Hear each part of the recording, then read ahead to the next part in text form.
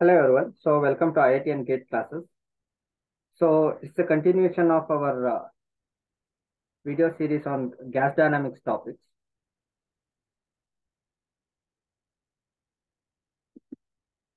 So today we will be discussing about very interesting topic, that is shock interactions and reflections.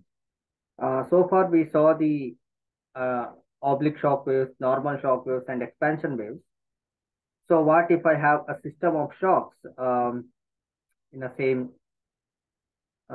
place? So what will they do? So far we only consider one single shock, which is formed due to an geometric uh, arrangements or so. So today we are going to see about what if there are two or more shocks which are there in the same system. So what will they do? So again, so myself Akshay. So let us get on to the uh, topic of interest. So here I am showing a very interesting picture. So here you see, I have a solid surface, say like flow is moving through a duct or something like that. So in one face of the duct, say I have a little ramp over here. So with an angle theta. So it is a geometric deflection I am having with theta. So the other side of the wall is straight. So what happens in this scenario? So does this shock, which is created due to the deflection angle theta, the oblique shock, does it end over here or does it reflect like this? So what is the scenario for this to happen? So let us say I have M1, which is greater than 1. So obviously it's a supersonic stream now. So the nature has to establish a way such that the boundary condition has to be matched. That means at the bound, the flow has to be parallel to the surface. So that is the boundary condition, it has to match. So to establish that one, what will the nature do? So usually what happens across the shock, we can see the streamline is going to be deflected due to the geometric angle theta. So here also it is satisfying that boundary condition, it has to be parallel. So after becoming or deflecting with an angle theta, so now the streamline, if it passes through, it sees an wall again, which is not parallel to its direction. So somehow it has to become parallel to the wall. So to become that one, it has to deflect again. But there is no geometric deflection to deflect, right? So now, how it can establish such kind of, or how it can counteract with this scenario. So in this scenario, nature will form a reflected shock with the upstream Mach number for the reflected shock is M2, and the deflection angle, what is the deflection angle it has to go through? The shock wave angle is beta, that is fine. But the deflection angle is again going to be theta. So how? Because it is deflected by theta over here, the same amount it has to deflect to make it parallel. But if you look at this very carefully, you can see the streamline. If I just extend the streamline, it is like this, right? So now it has to become parallel. So that means if I extend this one over here, right? So if this angle is theta, then this is parallel line and this is parallel line. This line is cutting two parallel lines. So we know from our elementary mathematics that this angle and this angle has to be same, right? If this is theta, this has to be theta. And again, if I have a system like this, we know these opposite angles are same, right? So if this is x, this is also x. If this is y, this is also y. So similar scenario over here. If this is theta, then this has to be theta. So we can easily see from the geometry as well. So this deflection is again going to be theta. What is my shock wave angle, beta 2.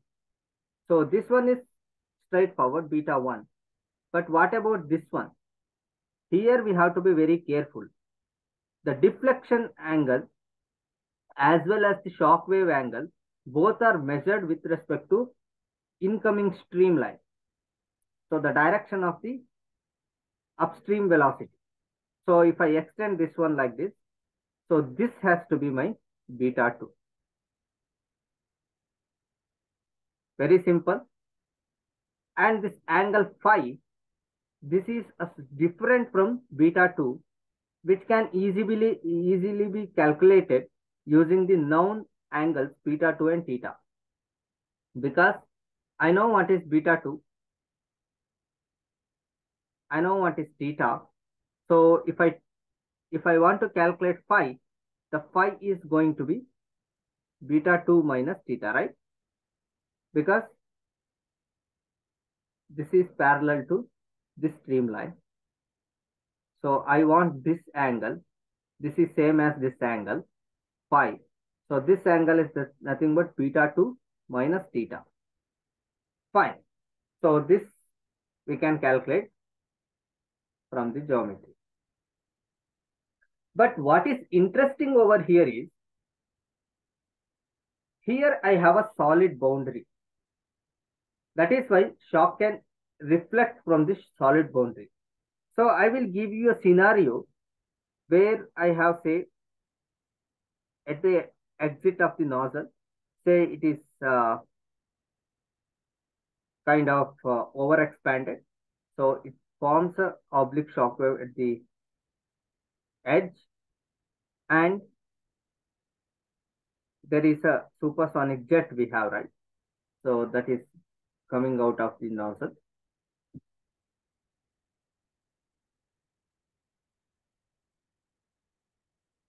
Right. So I have an oblique shock wave across which flow goes. So now in this scenario, what happens? This shock can do reflections. So in this scenario, at the edge, so here whatever I have, it's a quiescent medium. That means like this medium is not moving at all. Only at the core of the jet we can see the jet which is, or the fluid which is moving. So because of this velocity difference, we see a shear layer. The shear in the sense, so here zero velocity, u is equal to 0, and here I have u is equal to, say, u jet. So jet velocity. So because of this velocity difference, one is having some velocity uj, and other stream has no velocity, zero velocity. So because of this one, there is a velocity gradient. So that is nothing but there is a change in velocity across this edge of the jet. So because of that one, that forms a shear layer. Why we call it as a shear? Because the fluid over here will try to pull this fluid which is away from the jet. So that is why it creates the shear. So this is the shear layer. So this is called a free boundary. This is also kind of boundary, which is not solid boundary, but it is a free boundary. So in these scenarios, whenever the shock encounters the free boundary, say like I have a corner like this, across which the shock is formed, right? So say like somewhere over here, I have a free boundary, like the shear. Okay. So in this scenario, the shock hits the boundary, but what happens? Does it reflect like this, or something will happen? Or does it, the shock is strong enough to pass the shear layer, or what happens? So in this scenario, very surprising events will happen. This oblique shock wave will reflect as an expansion wave whenever it sees the free boundary, not the solid boundary. Whenever it sees the free boundary, it reflects as a expansion wave. Say if I have corner like this, so where expansion wave is formed and which sees a free boundary, then what happens? This expansion wave will reflect as an oblique shock wave. So this is very interesting scenario. Whenever a like shock interacts with the free boundary, that reflects as an unlike shock. Wherever the like shock which hits the solid boundary, then it reflects as the like shock. Say oblique will reflect as oblique, expansion will reflect as expansion. Whereas in the free boundary, oblique will reflect as expansion, where expansion will reflect as oblique. So this is one thing we have to keep in mind. I'm not going into the details of this, why it has to become expansion after the free boundary reflection and all. So it is the thing we have to keep in mind. Okay. So if you are asked to calculate, coming back to the original figure we are discussing about, if you are asked to calculate the properties at the downstream of this reflected shock wave, so then what is the procedure you are going to follow? It's like it's a very simple. So first you are going to calculate the properties in region 2 from the given m1 and theta. So this actually gives us what is m2, and similarly beta 1 we can get from theta beta m relation, right?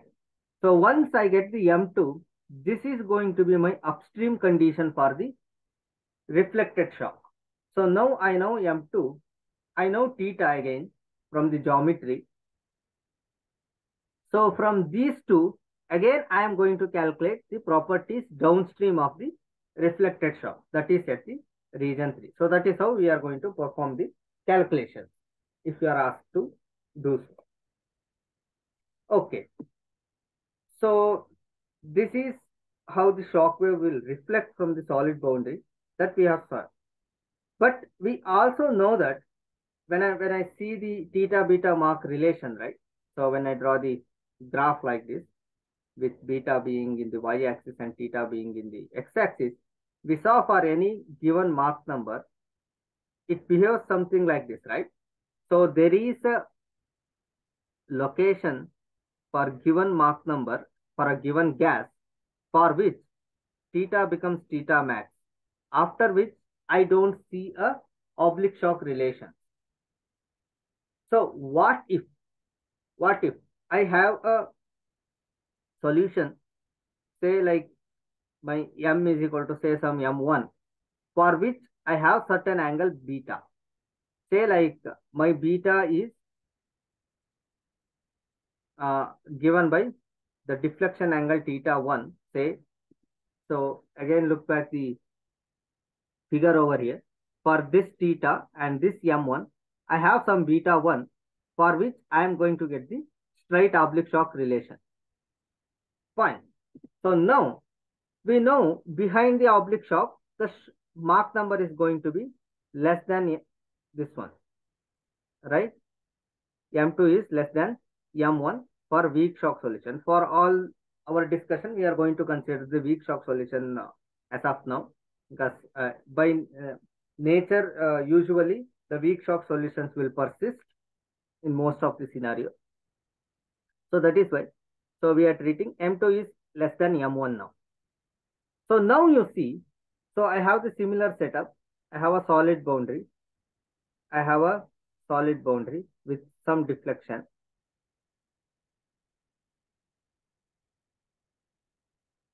Theta 1, for which for M1, I'm going to get a solution as beta 1. Okay. So after which I am going to get M2. So now this system is clear. So now what if for this M2, which is less than M1, so that means if I draw the line over here for M2, this is less than M1, and for which this is already, this theta is not now same as, this theta is now above the maximum deflection angle for the given M2. So what if this scenario happens? Because now I cannot get the straight oblique shock relations, because my theta for M2, for given M2, the same theta 1 whatever I am having, it is not going to give me the oblique shock relation because it's already greater than theta max. So in this scenario, what happens? This is very interesting part, right? So theoretically, we cannot approach for these problems because my theta beta Mach relations doesn't give me the straight oblique shock relations or solutions at all. So in this scenario, nature establishes a very unique system. So that is called Mach reflection. So in this scenario, what happens? As the oblique shock forms and the shock approaches the boundary, so near the boundary, it forms a normal shock wave. So that whatever the streamlines coming here, that passes straight through the normal shock wave, and it gradually curves and becomes a reflection. It doesn't directly reflect like in the previous scenario, not like this. It is not going to happen. So in this scenario, so when it approaches the solid boundary, it becomes a curved and becomes a straight line. So or the straight shock, that means it becomes a normal shock curve and it gradually changes to reflection. So this kind of reflection is called a Mach reflection. So this can happen when the downstream shock wave is seeing the angle, deflection angle theta, which is greater than it is maximum possible angle for the given Mach number. So in this scenario, the Mach reflection can happen. So this is one other scenario. So likewise, I can also have an interaction of shock wave. So just now we saw only the shock wave hitting the boundary and deflecting back. What if I have the duct, similar duct, but instead of having one deflection on the one side of the wall, what if I have the two different deflections at the two sides of the wall? So in this scenario, so by nature, what should happen? I have boundary like this. I have boundary like this. So by nature, what should happen? The streamline should come like this, and it has to go parallel to this one. Here, it has to come like this. It has to go parallel to this one. So for that one, we are going to see two different oblique shock waves forming at this edge and this edge. So say at corner G and corner H, and say shock wave A and shock wave B. It is formed. But what happens? So this shock wave, whatever we are seeing from corner G, we call it as left running, because if I see from the direction of the flow, so as soon as the flow passes through the shock wave, which turns towards your left. So if you are coming from the direction of the flow, so you see you have to take the left turn. So similarly, this is the right running wave. So here you have to turn right to move along with the flow. Fine. So now, because this shock wave, before hitting this wall, it is going to see the other shock wave which is formed from this corner. So in this scenario, very interesting phenomenon will happen. So this shock formed at A will refract and become shock D. Similarly, the shock B will refract and become shock C. It is fine. But while doing so, what happens? Because you see, like I have V1, it is same. V1, it is same. But V3, and here I have V2, the velocity V2 and V3. So in the magnitude wise, they are not same. V3 is not equal to V2 because the strength of this shock is different from strength of this shock because of the different deflection angle theta 1 and theta 2. Those two are different, so which gives me a different beta. So across which the flow will turn at a different way. So that is why we are going to get different magnitude of this velocity. Okay. So now once it passes through a region 3, then what happens? It is going to see the shock wave which is refracted from at point E. So it has to pass through this one. And similarly, whatever the V2 which has to pass through the refracted wave, this C that is coming from shock B, and which has to pass through this one and it has to deflect. So because these two are having different velocities, So I cannot expect a velocity at region 4 and 4 dash, whatever I have over here, V4 and V4 dash are not necessarily be same. So the magnitude of these velocities are not necessarily be same, but the direction has to be same. So, but what is the condition which actually sets up this particular situation? That is, we are going to see a slip line. So this slip line is going to make the difference. That is like V4 and V4 dash are different. So this is kind of a free boundary, whatever I was saying earlier. That is, here we are going to see the shear layer. That is a slip line. So here I am going to see a different magnitude of velocities running through in the same direction. This scenario is something like that, something similar. So if I have a splitter plate like that, say some flat plate is over here, above which you are blowing air at velocity v1, and below which you are going to blow with a velocity v2 with v1 greater than v2. So what happens once it comes out of this edge? So v1 is having higher momentum than this one. So you can see a velocity gradient over here. So if I draw the gradient of velocity, just use a different color. So if I draw the gradient of velocity, what I am going to see is like velocity is varying like this, something like this.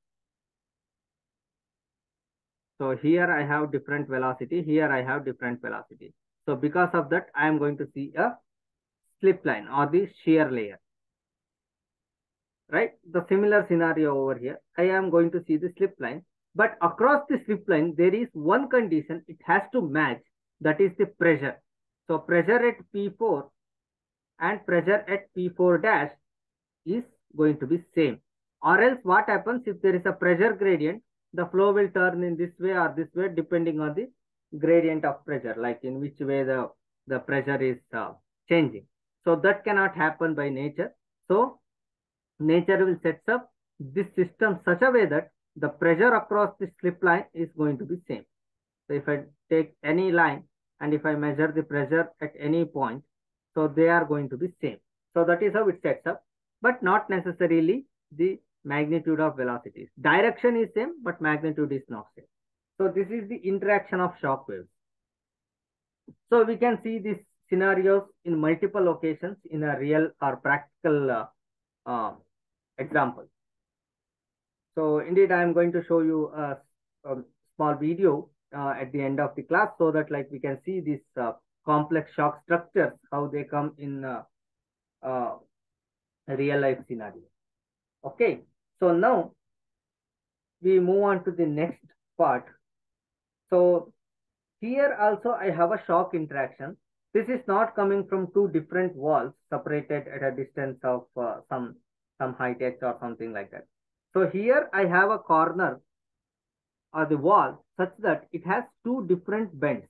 So like initially it has ramp at theta1 and again it is going to deflect with theta2. So again what happens? So once it sees the theta1, the oblique shock wave will form. So across which the flow will deflect with angle theta1. So for this M2, again it sees a corner or deflection. So for which it again has to form a shock wave across which it has to deflect and become parallel to this theta2. This is not exactly theta2. So if I draw the straight line, so I can make it theta2. But for actual calculations, I have to take an angle which is corresponding to this streamline direction and this deflection. Okay, that's fine. But here what happens, I am going to see two different system of shock, two different oblique shock waves. But because of these two angles are different, so beta 1 and beta 2 are different. Beta 1 and this beta 2 are different. So because of that one, so what happens? So these two shocks can interact. Again, at the interaction point, they form a single shock system and becomes a shock D like this. But at this interaction, again, I am going to see a slip line. So here what is happening? So these two will form a single shock. In the meanwhile, it also reflects back at this point. So that when the streamline from here, which is going to deflect with a different angle, because it is not going to deflect at not at theta 1 or not at theta 2. It is going to deflect at a different angle, theta. So this streamline and this streamline, whatever coming here, has to be parallel. To make that one, there is one reflected shock wave that makes this streamline to deflect this streamline back into this direction. So again, at region 5 and region 4, the velocities are not same, may not be same, but direction is same. So, and it is again governed by this slip line across which my pressure is same. So P4, which is equal to P5. So this is how nature establishes a solution for this type of systems. So this is all about shock reflections and interactions. So now I am going to discuss little detail about the curved shock or the detached shock. This is again the very common scenarios which we encounter in the practical applications. So that is why I brought this discussion up. Some sessions back, I mentioned that maybe during the oblique shock discussion, that like whenever the shock wave sees angle greater than greater than the maximum possible angle, that is theta max, so then shock wave becomes detached.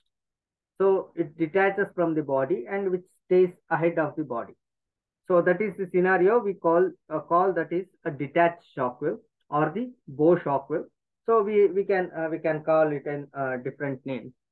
Okay, but for this scenario, how nature establishes the flow field. So that is an interesting part we are going to address.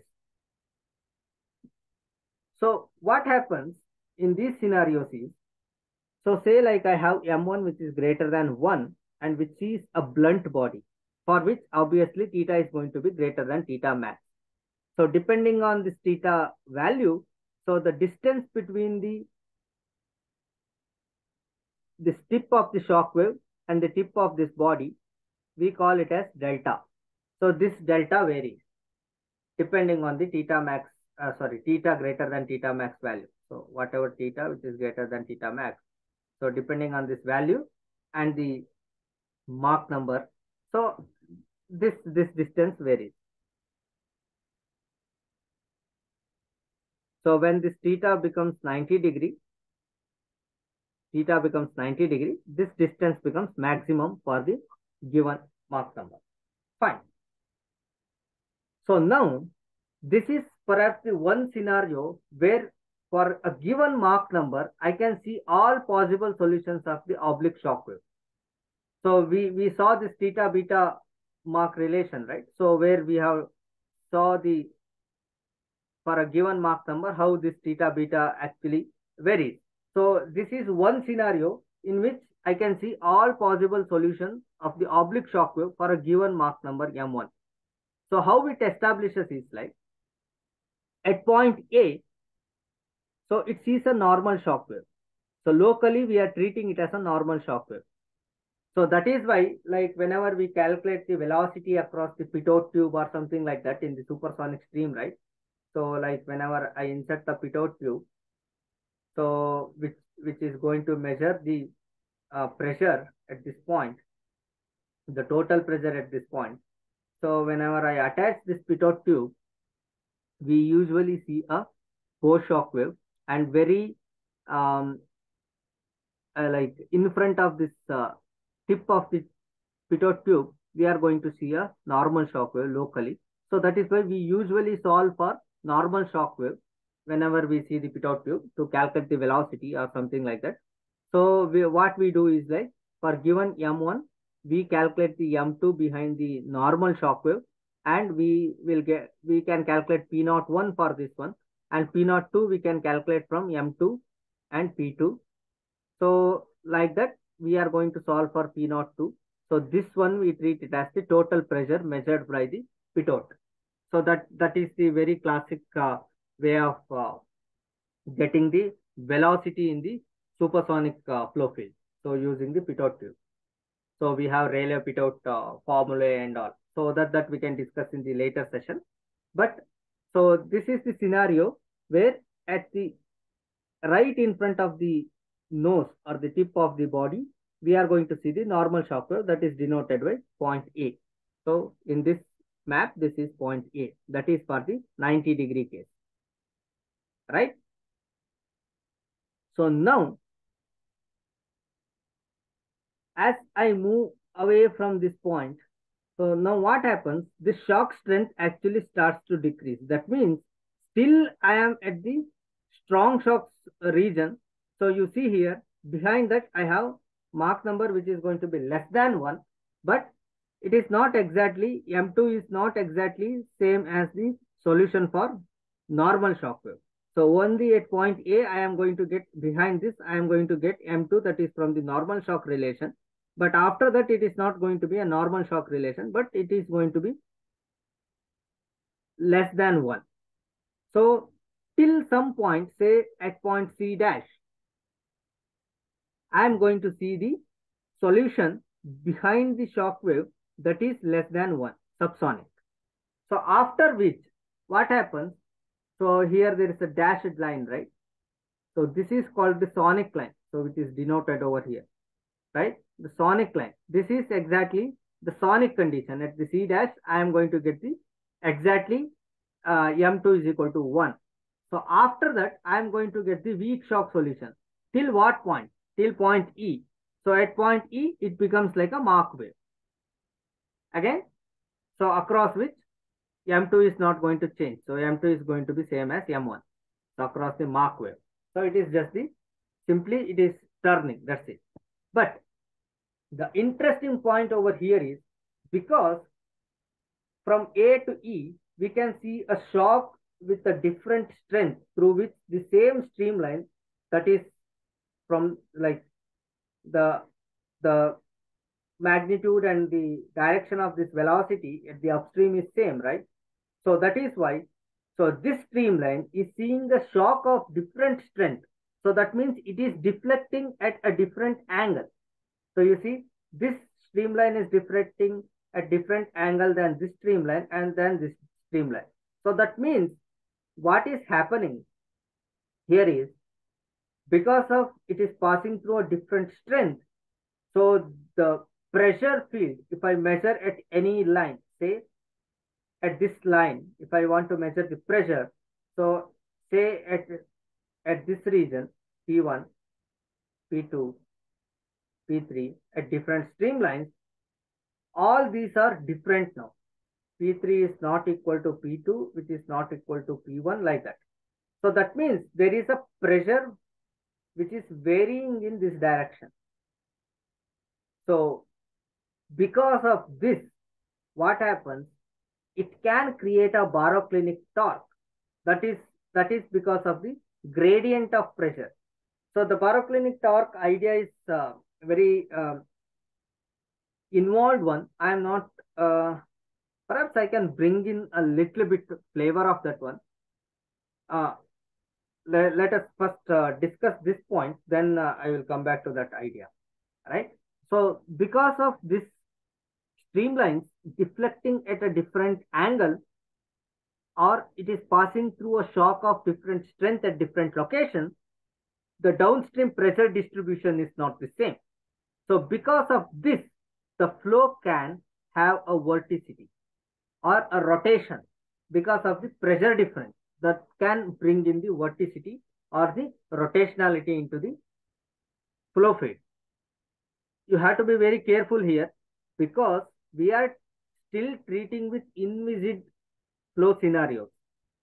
We are not bringing in the viscosity into the account, but still I can see the rotationality. It is not going to be irrotational in this scenario because of the pressure difference. So this type of system can only be solved through a numerical technique, not from a theoretical ideas. It becomes a bit more complicated if you approach from analytical solution. So again, similarly, this part also, like this Mach wave reflection, what we saw here, right? So this is also not easy to do from analytical approach. So we have to rely on numerical techniques. So similarly here also, so it becomes a bit involved if you approach in the analytical approach. Okay, so now this this kind of system can bring in the rotationality into the flow field, not because of the viscous effects, it is because of the pressure distribution which is going to be different. So that will bring in the baroclinic torque. Yes. So as I said earlier, I can bring in the little bit flavor of this baroclinic torque. So say this part, like we have studied in our basics of engineering, that so whenever the body is floating or something like that, right? Say like this. So we usually what happens, my center of gravity CG and center of pressure will lie on the same line. So that is the idea of the pressure distribution, which is same.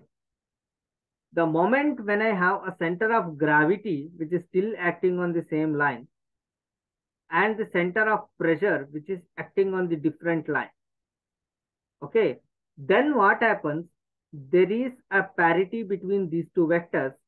So the center of pressure is acting on different direction and center of gravity is acting on different direction.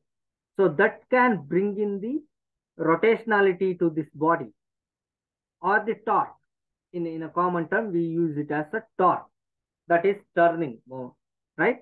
So which can bring in the rotationality into the system. So that's what happening over here. So I have a fluid element like this, say. So here I have a different pressure and here it is experiencing a different pressure. So because of this pressure difference, it can bring in the torque to the fluid element, or in fluid dynamics terminology, it can bring in the rotationality into the fluid element. So this is called a baroclinic torque effect. Okay, so that's I think that is sufficient to address this one. I am not going into the detail of that one again. So it is sufficient for this class. Okay. So to tackle this kind of scenario, so there is a very famous theorem called Crocos theorem.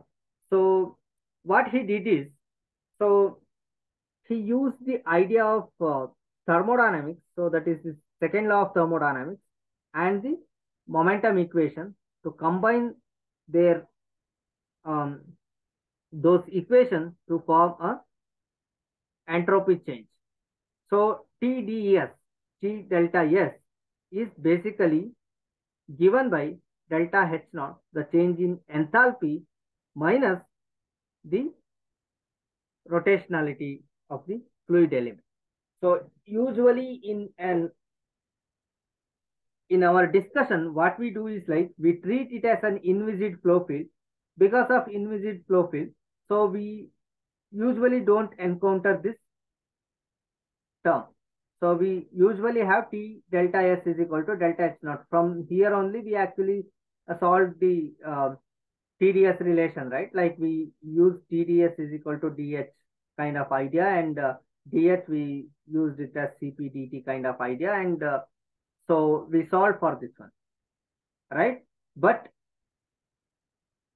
in actual scenario, there is a part of rotationality that is also involved in the entropy change. Change in entropy is also related to the rotationality in the fluid field.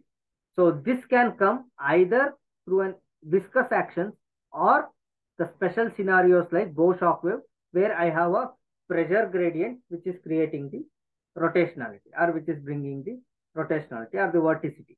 So del cross V is vorticity, right? So this is twice the rotationality. So that's fine. Okay. But in our scenario, we treat this to be adiabatic. So delta H naught is not going to be present. So it is going to be vanishing, but only effect through which there is an entropy gradient, that is through vorticity. And see here, this delta S, I am not measuring across the shock wave. It is just the downstream of the shock wave I am talking about. Okay. So still I can have the gradient in enthalpy in the downstream itself because of the different uh, pressure along the different streamline. Okay, so that's sufficient for the session. So across the curved shock wave or the bow shock wave, we can see the vorticity generation because of the pressure difference. So if we understand that one, this is that is fine. Okay, so let us conclude that one. The flow field behind a curved shock wave is rotational. As a result, a velocity potential with all its analytical advantages discussed so far cannot be defined for the blunt body flow field.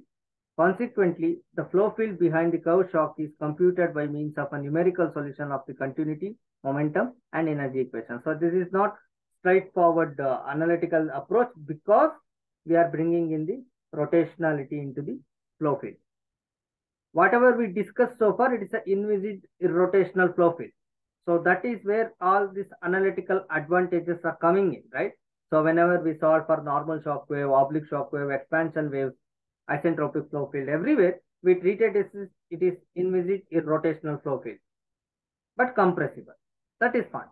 But now, because of the rotationality which is coming into the flow field, our analytical advantages so far, whatever we used as a tool to approach our mathematical solution, that is not going to be valid.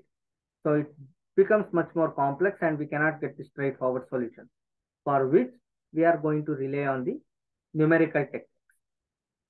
Okay, so that concludes our part over here.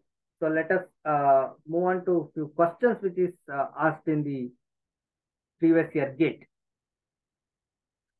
Okay, so this question is like a supersonic flow in a constant area duct at Mach number M1 encounters a ramp of angle θ1.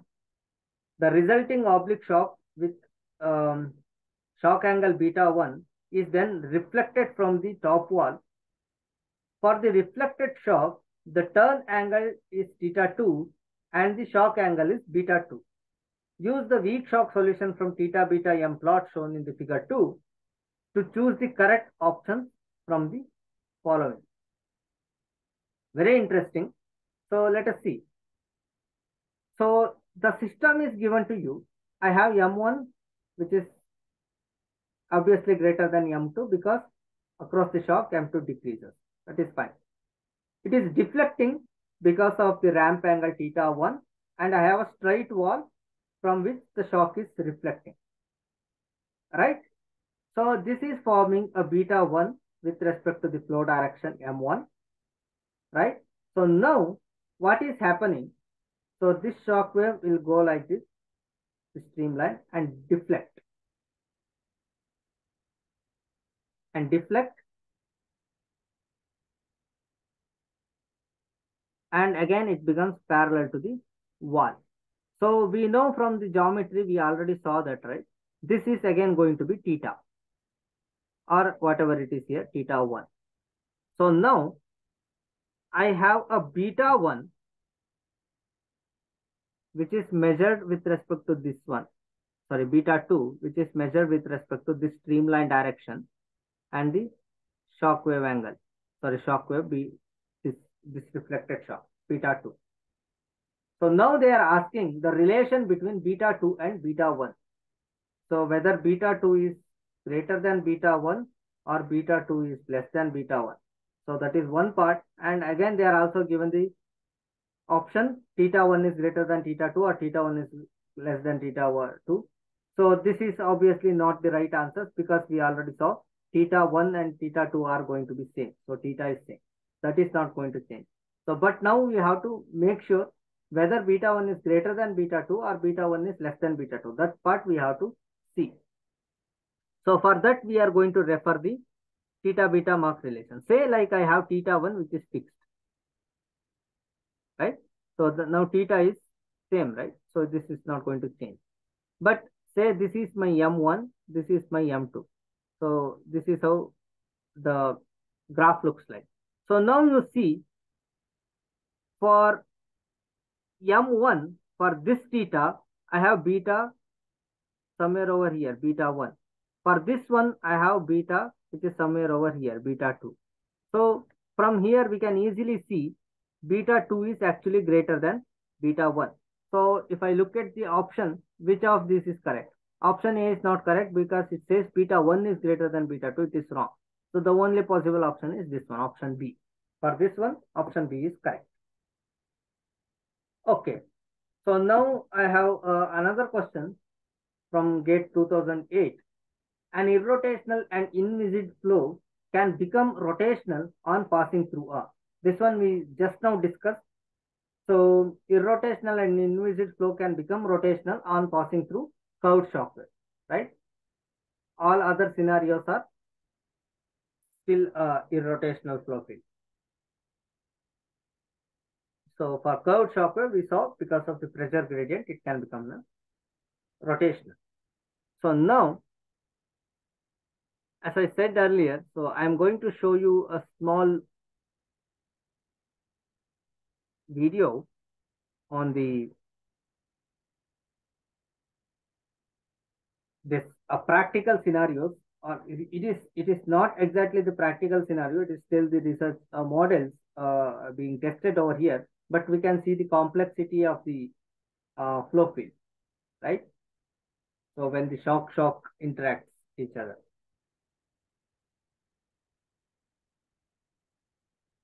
We are going to discuss about layering techniques and all when it comes to flow visualization.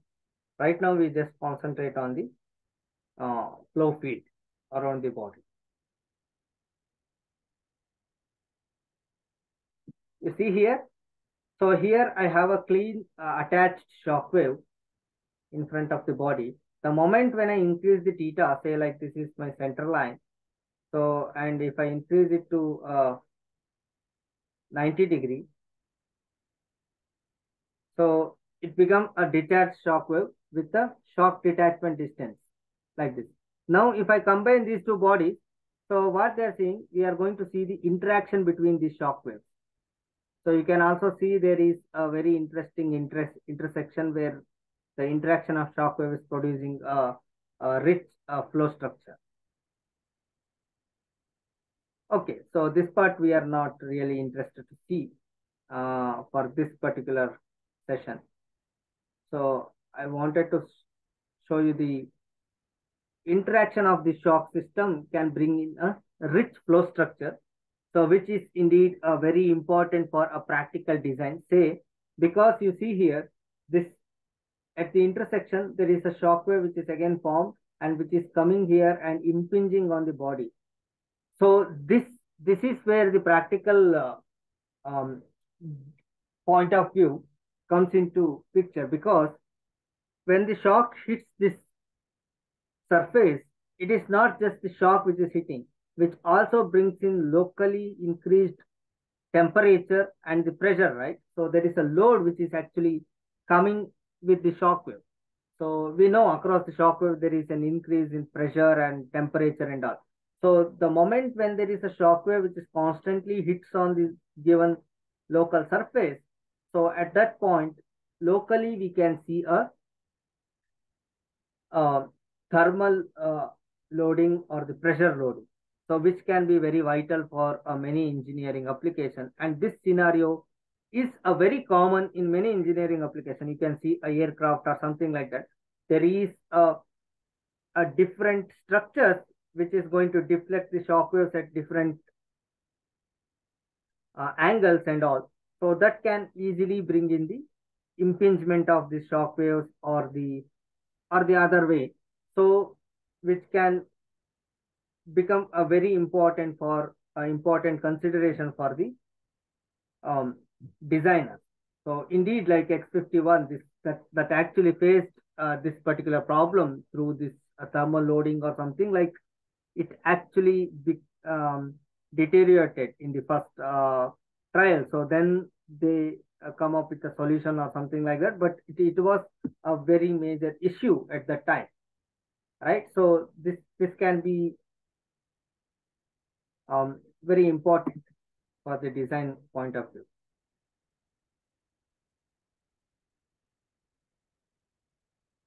Okay.